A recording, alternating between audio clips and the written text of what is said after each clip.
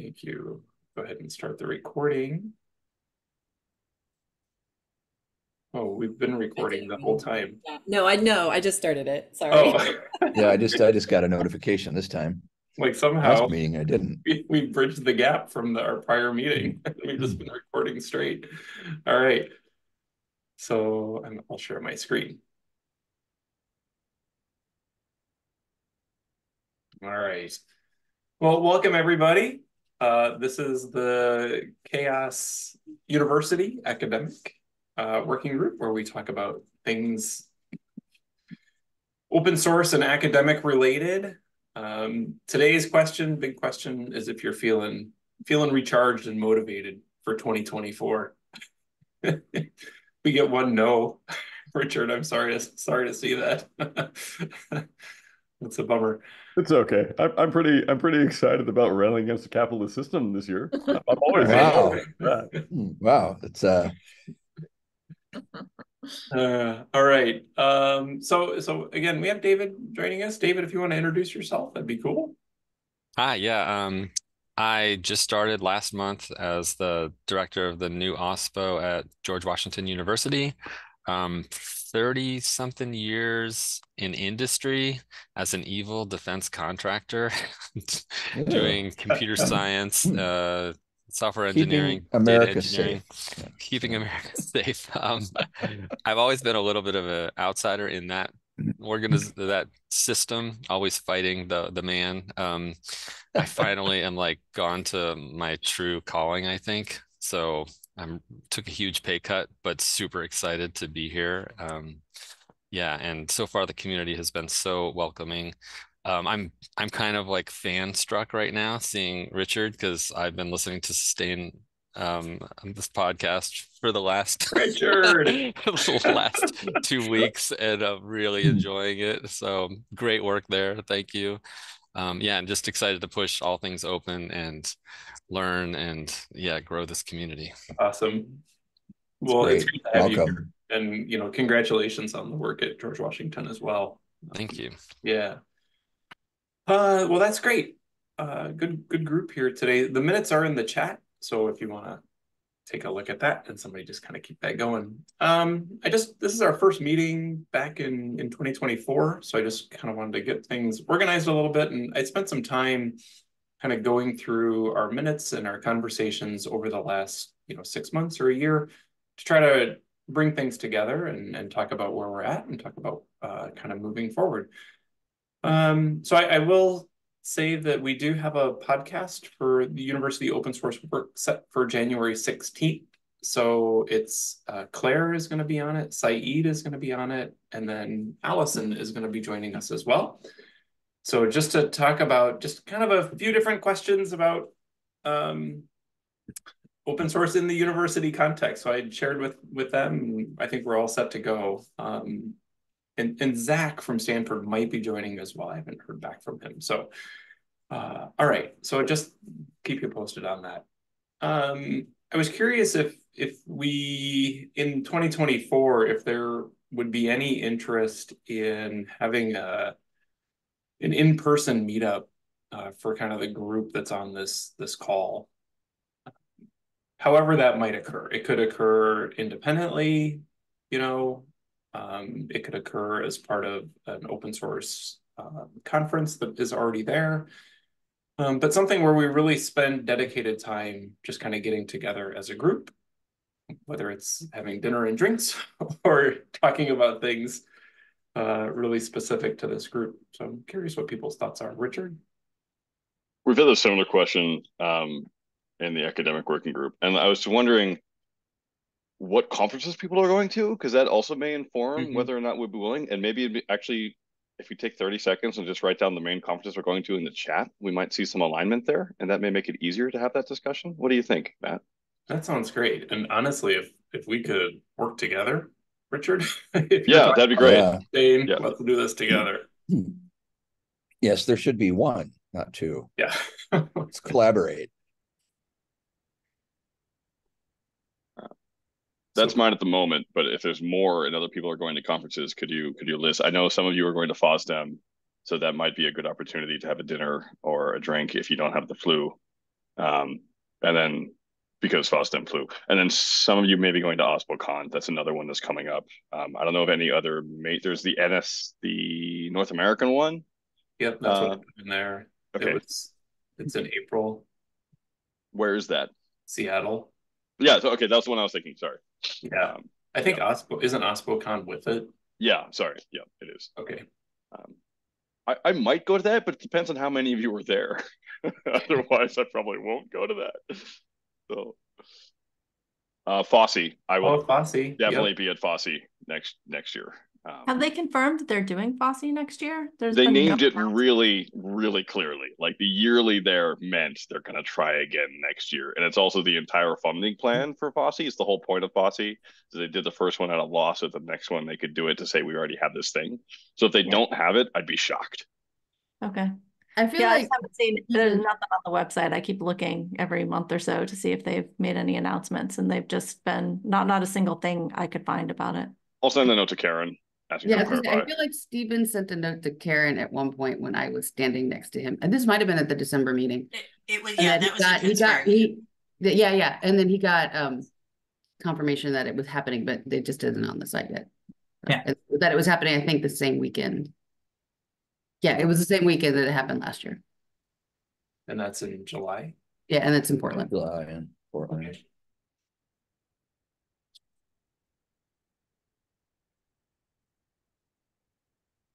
Portland in July sounds like a pretty good possible. candidate. Yeah.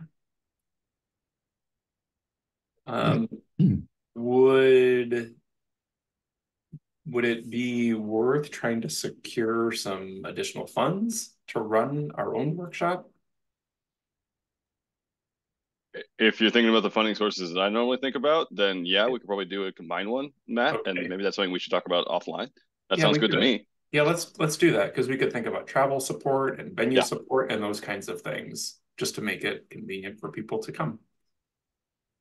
PyCon US might also be good, because I know Saeed may be there as well, because it's in Pittsburgh, which is at CMU, and it's not a long drive for me. So Inessa, that would be a cool one. Okay.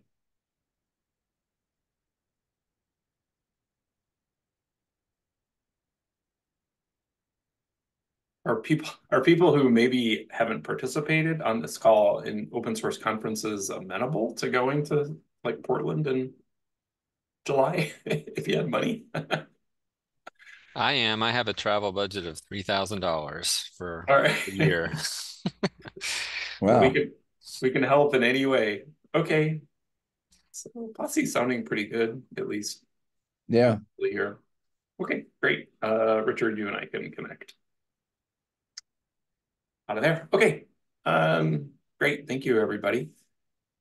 I wanted to bring up some highlights from last year, just to kind of focus what we're working on, and just so everybody kind of understands their things we've been developing over the year and things we might want to think about in 2024. So obviously the Sloan Foundation funded several new university OSPOs, many of you who are on this call. Yes, congratulations to everybody. And honestly, it's, it was interesting. It seems like this has been going on for a long time, but looking back at a lot of the press releases, like I even looked at like the Wisconsin press release, I think it just came out in fall of 2023. A lot of them were July 2020. So these are still very recent and very new.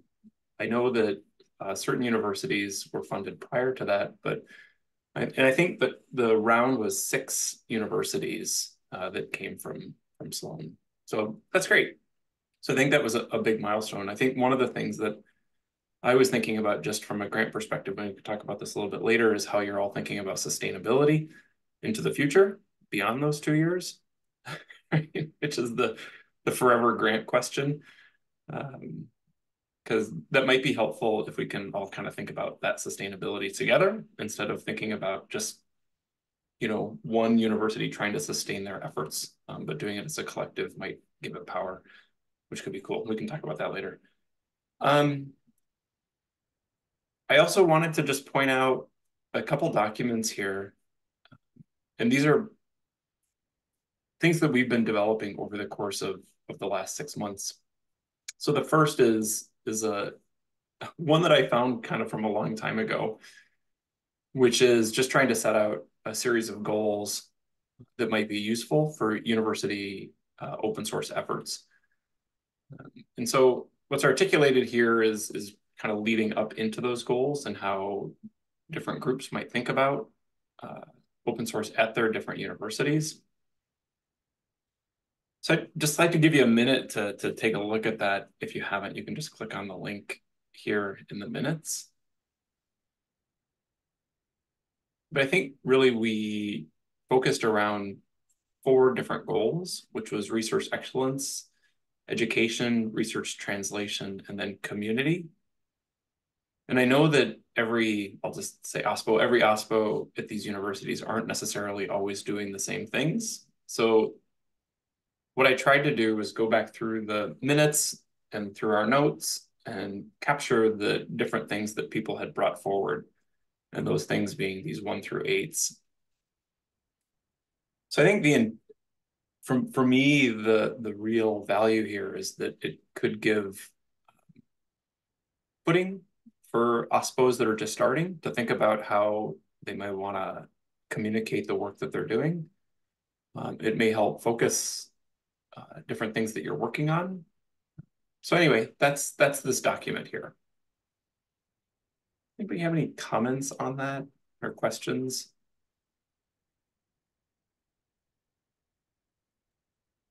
All right.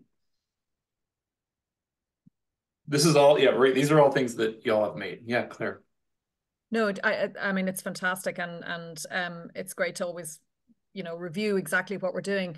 One, I suppose, overall comment that springs to mind as I was looking through this, and based on what you were talking about in terms of, thinking about how we all kind of work together. I suppose one of the things we should always keep in mind is that there are so many universities that don't have an OSPO. I know we keep saying that, but this obviously very important that what we do here that's it's accessible for folks who don't have an OSPO. I just want to remind, because there's a lot of representatives from OSPOs here. There's a I suppose temptation to be talking about this as being useful for OSPOs, but of course I know that we want to make this more useful beyond that.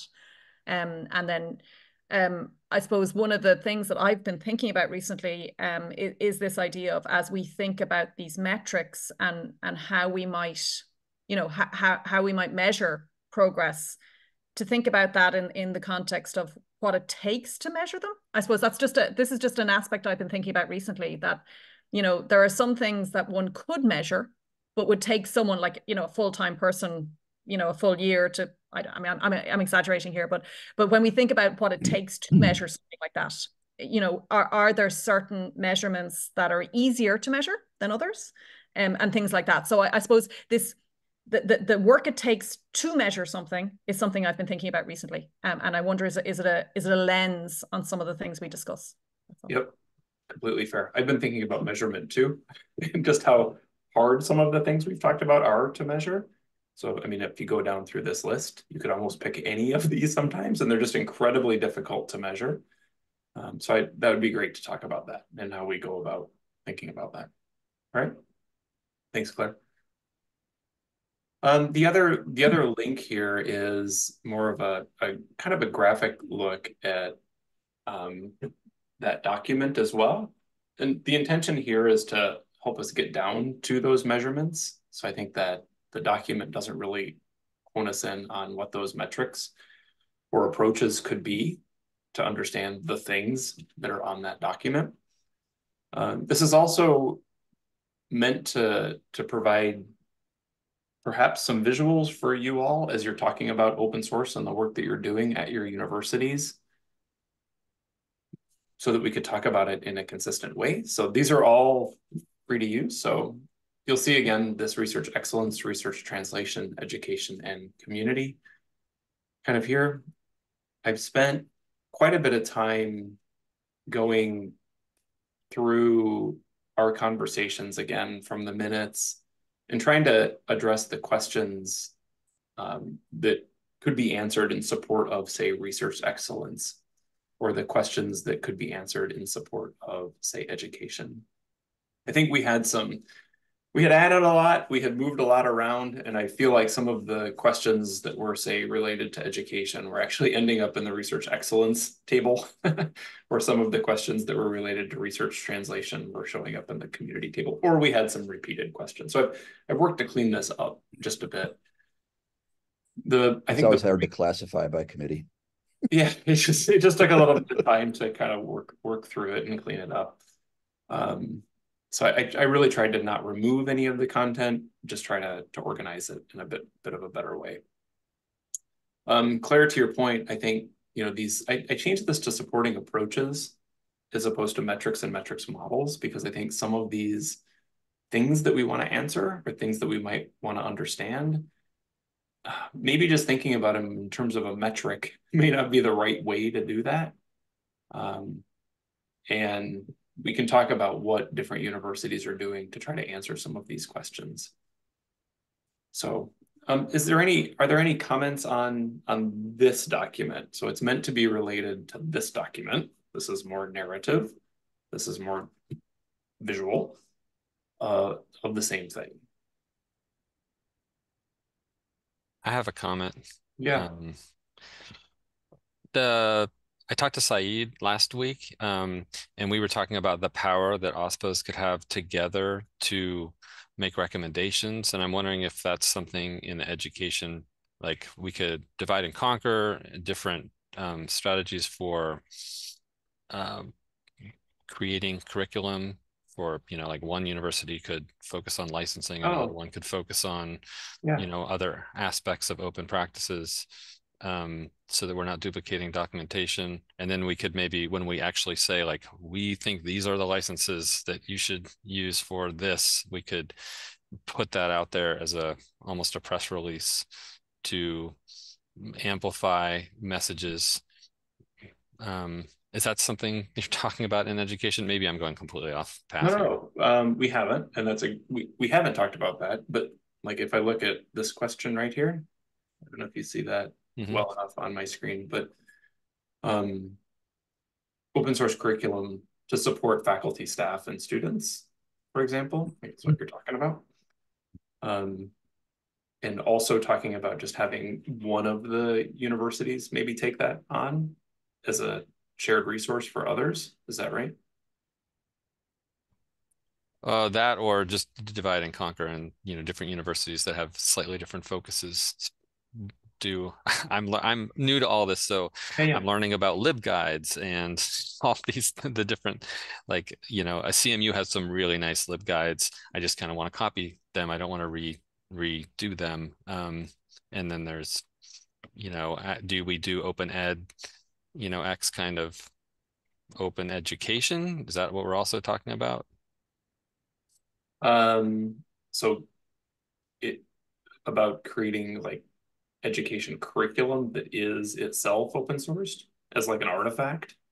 Yeah, that could certainly be something. Okay. Yeah, undoubtedly. I'm trying to think of kind of where that fits in this model here. Whether like that might be, so for example, I might put that down. I'm trying to think because I've just gone through this. So here in community, on slide 9, we have supporting creation of open artifacts, and perhaps curriculum might be kind of more in line there. Yeah, Claire. One thing as I'm reading the document as well, and thinking to David's point about how we can kind of come together, you know, working trying to advocate for OSPOs in universities as well as with OSPOs in universities. Like a lot of the time, some of these questions and the ones in the document, people don't have the kind of the background, the subtlety of what they mean. Like, what's the scope of this question? Why are we even thinking about this as a goal? Like, why is this important? And I'm just wondering if an elaboration, I mean, I hadn't thought about it before until I saw your document as well as the actual questions, because I know we'd started with that document. But I'm just conscious that we haven't actually elaborated on each of those questions as to why it's there. Like, as in, So why might someone want to know what funding agencies have programs supporting open source work? Well, I mean, there's reasons why, but we're not elaborating on it there. Yep. And I'm wondering if that might be something that would be helpful for people, because I think having a little short discussion about the context of why that point is in this document might be very helpful for people to understand just more about the context of the scope of open source in universities. And the reason, one of the reasons why I'm thinking about this at the moment is because, just back to your whole point about, you know, as people are trying to sustain their efforts and look at opportunities to do things, oftentimes you're trying to justify this is why it's important. And for people who don't know the context, if they read this list, they wouldn't know why these points are there. Whereas, you know, a kind of a discussion of that can sometimes be very helpful. I'm thinking about this now based on your conversation about why metrics and measurement isn't often the only thing that's important to communicate, right? So the why we're measuring, why we're interested in this part of this is important as well, and it's perhaps something we haven't captured. So that's a good point. We haven't. So a couple notes here. So the list that you're seeing here, Claire, like the 1 through 9, and then the 1 through 4 and all that kind of stuff. I have to admit, these are they're not great looking lists. They were me just trying to move things around and capture things, just to get them kind of broadly under the goal.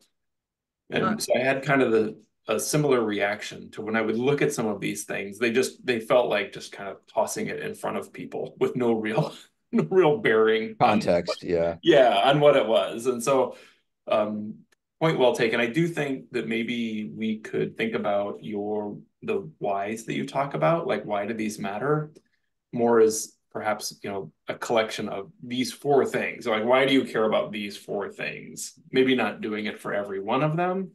That might get a little wordy, but in those 4, I don't know if those are the 4 that go together, but just like kind of organizing them in such a way that we can give a why story around those particular things and why they're related to research excellence as well. Exactly. And it's precisely, I mean, I remember some of the conversations that prompted these bullet points, and it's just, I have a feeling people will be having these conversations over and over again unless we actually, you know, articulate detail about them, you know. Yep, no, I like that. So that's like, I think it would also help in any discussion about supporting resources, because again, just a little bit more detail might prompt for some people what might actually help in terms of helping to answer that question. great. Sorry, I'm remembering old conversations myself now from the last 12 months, but I'm thinking about the discussion around things like the GitHub insights tool thing that we were looking at, and how that might, thank you, the innovation graph, sorry, I forgot the word, but how it might help in some circumstances, but how there has to be a big caution sign over other circumstances. And again, you know, that kind of subtlety around the fact that there are tools out there and they may be useful, but only in certain contexts, you know, unless we document some of those things, we might get carried away. And, you know, it might be like, you know, here's an item, here's a tool, let's double click and focus on this tool, but understanding its limitations and things. There's a lot of subtlety. And that's fair too, because like going through this list, it is interesting when you go back over the course of like 12 months of conversation and try to bring it back together. You know, like I wonder sometimes about the most appropriate message for all of you in your university OSPOs. Like getting down at that, to your point, Claire, like on the particular metric and a particular tool, like just telling people use this tool to determine this metric to answer. Like sometimes that may not be the best approach. It's very detailed. It really gets down into the weeds, and it may not be the most useful thing for everybody on this call. So I think these are points really well taken. I struggle with these myself a little bit. Do other people have comments based on kind of what we're talking about here, just in terms of these shared goals? As you've been, as I've been walking around and having conversations, I'm very aware of like what am I saying and what's resonating with other people. You know, there's some just advocates that are supporters of open source, and there's some people that just are what's open source that I'm finding at GW.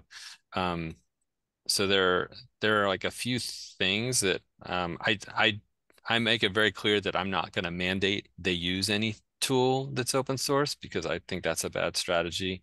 And faculty will just balk at those kind of things. And I'm kind of, one thing that seems to be resonating is saying the government is giving all this money for grants and they're starting to require open data, open, you know, the software be open and available and open access. So it's coming. And if you want to win these grants and if you want to do the work, you're going to need to know how to do it. So that seems to be resonating well. But yeah, I'm looking for any other strategies for the elevator pitch, because I'm just going around trying to break through the silos right now and having fascinating conversations with so many people. Are you talking with students too? Like yeah, those absolutely. groups? Yeah, okay. Yeah. But it's like, hello, are you doing open source? Hello, how can I help you? I want to help you. So one of the things that I was hoping to do, not on this call, but you know, on our next call in a couple of weeks, is starting to have the reps from the different universities talk about what they're working on in 2024. So like David, what you might be working on is just trying to understand how open source lives in an organization, and folks like at Santa Cruz, like what Stephanie's doing, might be very different, right? And one of the things I think that might be really helpful just as well is, you know, giving you the floor as an example for 15 minutes, David, to talk about what you're doing at GW and what you're hoping to accomplish, and just letting people listen and then provide feedback as to whether or not they've run into this issue as well at their own universities and how they've worked to overcome those particular issues. I think that might be a really nice thing in 2024 that I've been thinking about as well. But one of my questions is for all of you is are there other places where you all meet as a group of OSPO representatives? Or is this the place? Because if this is one of the places, then we should probably have those talks. You know, if we're meeting regularly, and I know Richard's on here too, but if you're meeting regularly, like here, then we should probably spend time working to support each other as well, just on the challenges that we're having. Since I was called out by name, I just want to respond. Sure. I think we're talking tomorrow, Matt. And so just the two of us. And so maybe we could figure out a plan for this. But there's certainly the Sustained Academic Working Group is one place where people are meeting. That's not meant to be just OSPOs, but given that people at OSPOs have funds and money and interest, it ends up being people from open source university OSPOs, which is kind of funny. I see Stephanie smiling. And so we definitely meet there, and maybe it might make sense to talk about splitting up the same work so that can be more of a general, here's thoughts on stuff, and this can be more of a here's metrics on stuff, and they can be complementary. Okay. Because I was certainly also hoping to say, like, if you're new, feel free to talk about your program. I think that's also a space for us. So I think we're basically doing half of the same work with a third of the brain. So we should probably just connect on that better. Well, like you said, we're talking tomorrow. So yeah, great. It seems like a multiplier. Yeah. All right, cool. Yeah, and I'll add in, just because, again, for folks that may not be familiar with it. So there is, as part of that Sloan funding work that you referenced earlier, Matt, for people to understand that there was an additional effort that Sloan funded to connect the OSPOs in universities specifically to meet up on a regular basis. So we also have that convening. That is a kind of a semi-closed community, in that you have to be in an OSPO to participate. That was part of the kind of the ask, actually, from folks that were participating in that, to make sure that it was very focused on OSPO work. But that is also happening. And that covers some of the kind of challenges that I think that you've referenced here in terms of these discussions. But our intent was always to bring any learnings from that to the communities like CHAOSS and the Sustain Academic Working Group, so that we are, anything that's discussed is brought back to the broader community, but it's just to provide that additional space for people to talk about exactly what their current challenges are in that respect, from an OSCE perspective. And that group is the Curious group. So yep. the community for university and research institutions, I suppose. Cool. Thanks, Claire. Richard, is your hand up again? Stephanie? Yeah, I actually intentionally let Claire take that one, and I didn't mention it because I knew that she would do it better. And Claire's the one running that group. There's other groups. There's a diversity group for Sustain, which is meeting in 2 days. A Sustain Together group, which is in 2 days. And then there's the LF Academic Hospology group. And so just saying, there's a lot, and we all know each other. And I think it's hilarious that half the people on this call were also on the previous call at 11 for the CHAOSS Diversity group. So yeah. Stephanie. And then, of course, all of us are on the tech transfer working group that are also on this call. So I was just saying that that one actually is specifically dealing with some of the questions we had about like licensing, but other stuff, but bringing in more, not necessarily the OSPO folks, but the tech transfer folks that the OSPO folks will work with. So that one's, I think, an interesting group. That one, I think I think we're doing it once a month or something. Kendall, you're on that call, right? Yeah. I'm like, I start forgetting where I've seen people. I actually didn't know about the Ospology academic group. So I think I should read all of Anna's emails better. If you don't know, maybe there isn't one. Maybe I'm just messing things up. I just often see that there's an academic stuff that they're trying to do because LF wants to do everything in the world. Yeah. They do. So, but I get lost in the number of to-do group emails I get. So I'm like, I might have missed that one. I also want to flag, because we don't have enough groups, is that but what's kind of cool is that we are now, of course, doing our own network within UC. So that has 5 other campuses. So I'm actually envisioning, hopefully, as we wrap up some proposal writing that we're doing this week, that I actually can start bringing in those folks. A lot of those folks are very energized as well. So you may actually see a bunch of UCs showing up to some other UCs showing up to these meetings as well. So. I see some chat going on, but I'm not following it. Richard, is this part of the mapping that you're doing at Sustain?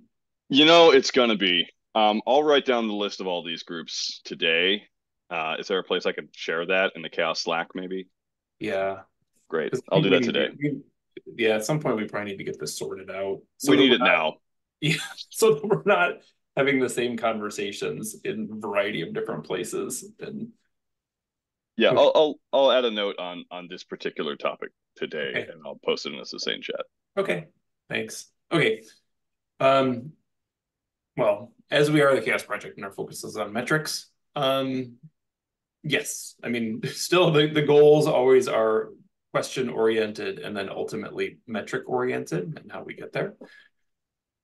I did want to mention, I should put curious in here. I did want to mention that there is, from 2024, some software and data science work that is available to folks. And so we don't have this software work necessarily mapped to the particular questions yet. This is something we could work on in 2024. So there is a SaaS solution out there that uses CHAOSS metrics, which is called Compass, which I will point out is currently hosted in China.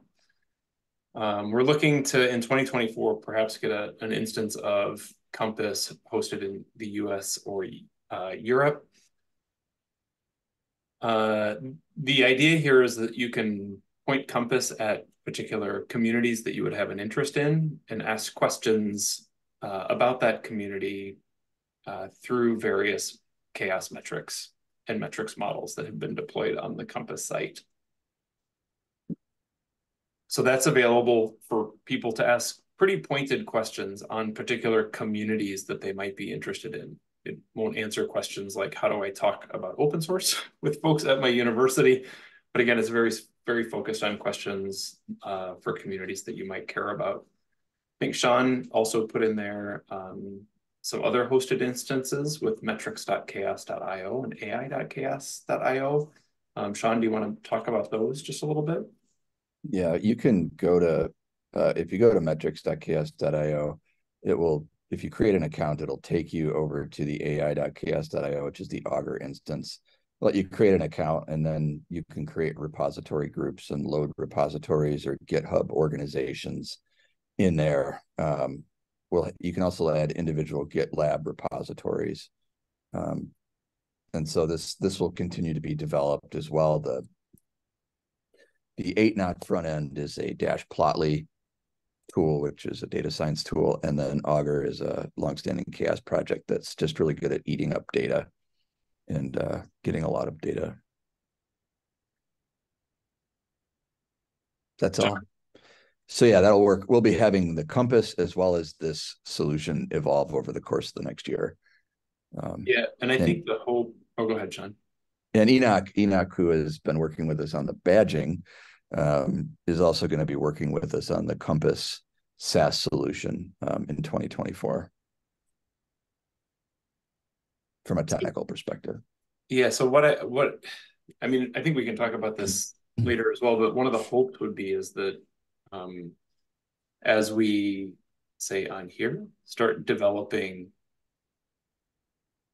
say, metrics or metrics models, that these can be somehow easily accessible for folks at universities. The idea here is that we suspect that a lot of universities don't have the time or necessarily the resources to stand up their own instances of software to ask questions about the communities that they care about. And that's what these SaaS solutions are meant to do.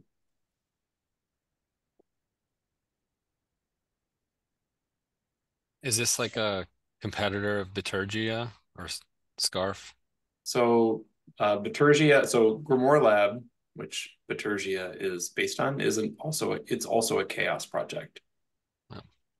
So and Compass is based on Bitergia technologies. Yeah. So under the hood of Compass is Grimoire Lab. I'll drop a link in the chat. We've tried to articulate some of the differences because they're I wouldn't say they're necessarily competitors. They're very different tools that do similar things, but in very different ways. So I'll drop a link in the chat, give you a little more insight into that, I think. Thank you, Don. Thanks. And then with Don's comment, I'd like to also say that Dawn is the director of data science here at the CHAOSS project, and she has worked not all the time.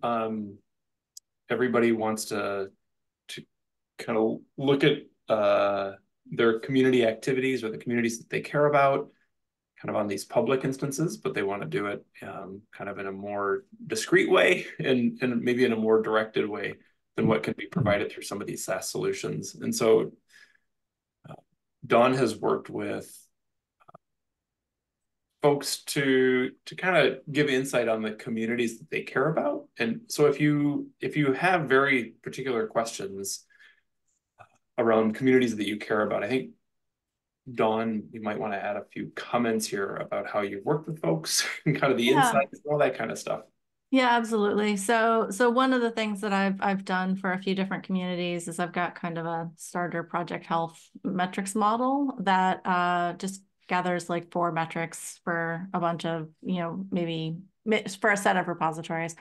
And I can run that for really sort of anybody who wants to run that on a contained set of repositories. If you just want sort of a start and you want to better understand where to go from there, it is just a start. Like it's really, really basic, but that's something that I'd be happy to do for people. Just reach out to me and let me know, and let me know what orgs or repos you want to run it on, and we can go from there. But also I am the CHAOSS data science resource for you. So if you have questions, just general questions about how to apply metrics in your situation, or you want to just brainstorm with somebody who's done this a lot, I'm really kind of happy to meet with anybody. If you want to just chat about metrics, if you want to talk about maybe what you're trying to do and get some suggestions. So I'm a resource for you. So don't hesitate to reach out to me if you think I can help you in some way. And I'll add that Dawn is been working with corporate open source program offices as well. And I think one of the hopes is these insight guides, which you want to talk a little bit about those, Don, before I... Yeah, sorry, I didn't mention the insight guides. It's one of the deliverables for the data science initiative is to put together some guides that help people generate insights using CHAOSS metrics, because historically we've given people a pile of metrics, we've given people software and just said, go figure this out. And what we found is that people don't always know what to do with that pile of metrics. So we've put together some insight, or we're in the process of putting together some insight guides that help people understand how they might interpret different types of metrics in their situation. Because metrics, up and to the right is not always better for every type of community. There's nuance, there's interpretation. And so I'm in the process of writing some insight guides to help people navigate that nuance within their community. And as I get some of those, I'll bring them into this group so that you can all see them for sure. I'm kind of starting with the OSPO working group since some of those folks have been using these metrics for a long time. So I'm going to start with some feedback from them and then bring something that's a little more polished into this group. Cool. Thanks. Yeah, David. Are there any concerns? This might be a really dumb question. Are there any concerns of like Big Brother tracking everybody from a university, all their open source projects, and gathering the metrics on them? Oh, yes. Okay. Yeah, it's a problem. If you haven't read, there's an ACM article written by some folks at Google and a few other places that's called Beyond the Repository. And it talks about some of those challenges because people have historically used, and I mean used, open source communities as sort of test beds for things, as nameless, faceless, beings, and not really thought about the impact that they're having on these communities by studying them. And then the privacy concerns are a big concern as well. I mean, when I worked at VMware, there were some companies doing some data gathering that we were deeply uncomfortable with about VMware employees being in those particular data sets in the way that they were using them. And so it's something that companies need to think about, universities need to think about, researchers really need to think about as they're, putting together their research and their data about open source projects. And I'll drop the link to that article in the minutes. Thanks. That's my Thank you. soapbox. I'll step off of it now. Thank you very much. Yeah. And then the last piece of software that I just wanted to bring up is GitHub's innovation graph. So we had a demonstration of it. Do you remember that? Yeah, it was like in late October, early November, I think. So of the innovation graph, are there representatives here, or any folks on this call that are using GitHub's innovation graph? I know that the University of Texas was. Okay. I want to. That's something that I want to explore as well. Okay. What UT is doing, especially. Yeah. Okay. Might be something that we just want to kind of like all the software or the work with Don, like something that we just bring up regularly here in this group, just right to understand what UT is doing. And then Allison, if you do something at Wisconsin, like what you're using it for and how it's helping you or didn't help you. I think that'd be useful for everybody. So that'd be pretty cool. Okay, great, thank you. And then the last thing, and we need to put curious on here as well. I went back through our minutes over the last year and tried to take a look at the other kind of organizations or communities that came up a lot that were mentioned many times. So there were many. If you go down through the minutes, you'll see so many different groups mentioned that are working in the university or scientific space or the research space. But the ones that came up really, really regularly were Helios, Sustain, and now Curious. And so if somebody could add Curious in there for me, that'd be great. So Saeed had worked a lot with Helios and just how the metrics that we have could help things like the RPT process, perhaps.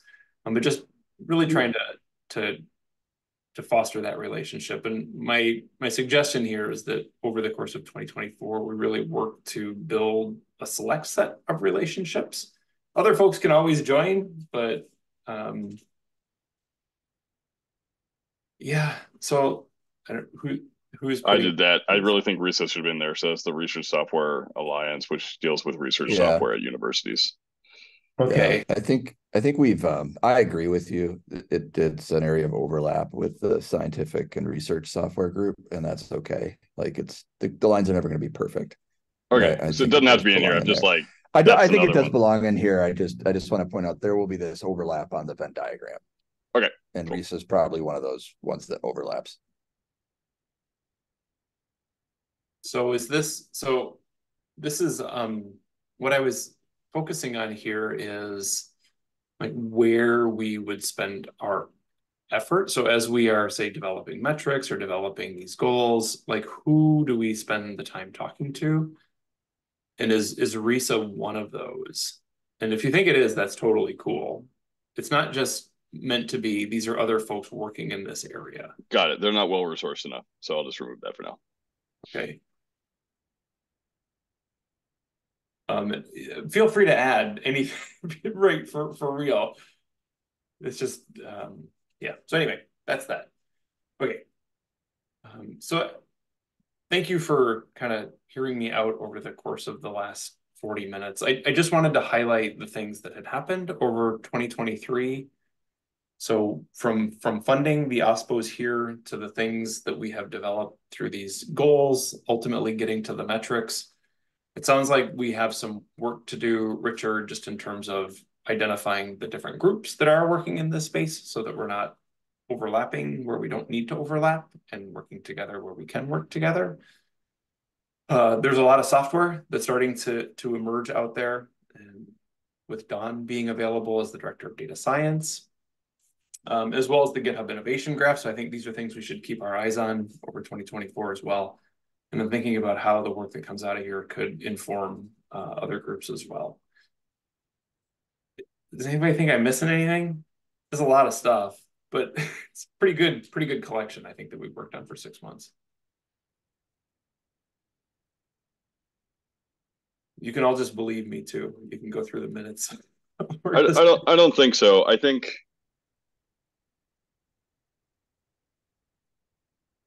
I don't mean to be rude, and this is on me, and this is about me. I think I need to do more work making sure that we don't have to have another one of these calls over and over again, because I've had this call a lot, which is like, what's in the space? What is the space? Yeah. And so that's actually my bad, because I'm supposed to be working on a thing for that. But hopefully we can get the organizers together and just sort of divvy up what we're doing in the next few months. I'm not sure any of us is that organized, but that's something which we can be, at least, Matt. Yeah.